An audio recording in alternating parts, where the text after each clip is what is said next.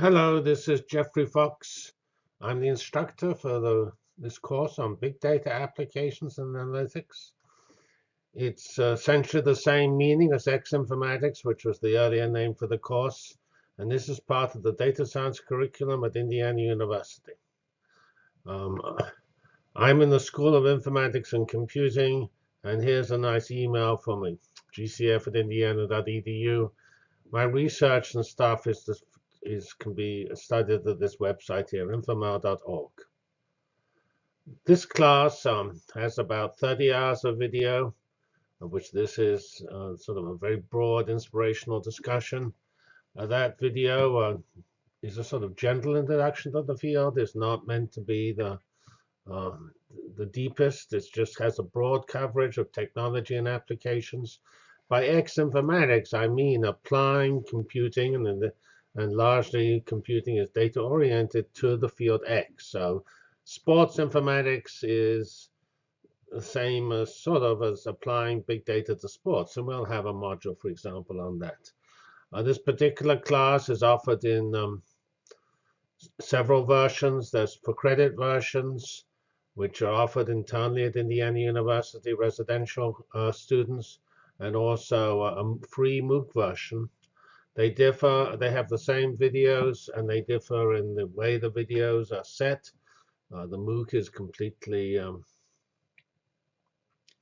self-paced, whereas the for credit versions are set more systematically, and the way the homework is done, all the homework is done using Indiana University websites for the residential for credit classes. Another important feature is that they say our main interest is applications. And although we do technologies such as cloud computing and some parallel computing and some algorithms like clustering and things like that and visualization, our main interest is showing how the big data is applied. We have a very broad survey of that, 51 different big data applications, and then in detail we go through e-commerce, recommender engines, physics, sports, health, sensors, and remote sensing. And I should say that this whole course is supported by Google community groups where students can both post their own comments and comment on other people's posts. Those postings are controlled by instructor-suggested topics.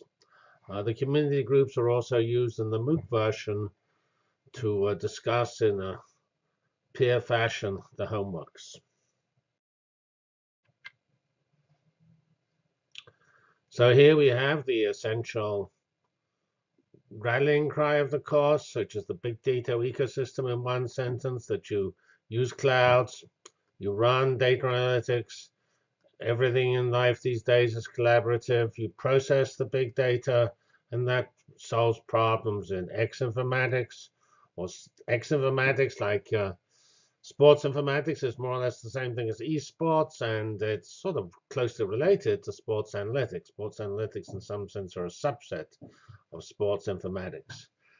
If you look on the web, you can actually see where people have defined the field of X informatics, and this lists some of these fields: astronomy, biology, biomedicine, business, chemistry, climate, crisis, earth science, energy, environment, finance, health, intelligence, lifestyle, marketing, medicine, pathology, policy, radar, security, sensor, social, sustainability, wealth, and wellness.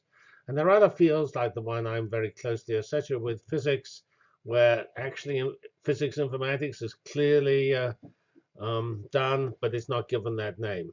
And this covers industry and also research, which is science and engineering.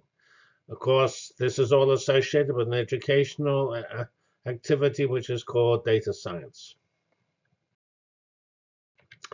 The final slide of this inspiration is just a collage, which you'll see in the further slides, of all the various areas of X informatics that I found on the web.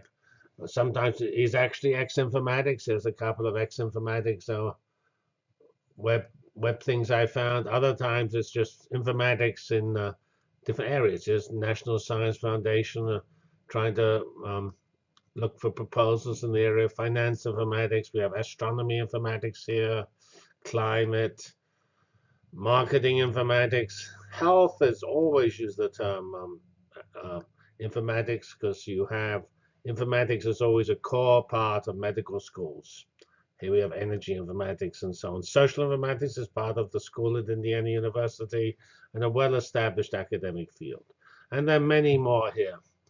And we want to say touch on some of these as this class gets on. So that's all I have for this beginning description. Please get started and enroll in the appropriate course. Remember, you either enroll in the free MOOC, which anybody can do, and or for the Indiana universities, you have to enroll in the for credit versions, and those for credit versions actually are not to say they're no different as far as the lectures are concerned, but they are different in terms of the community groups and homework.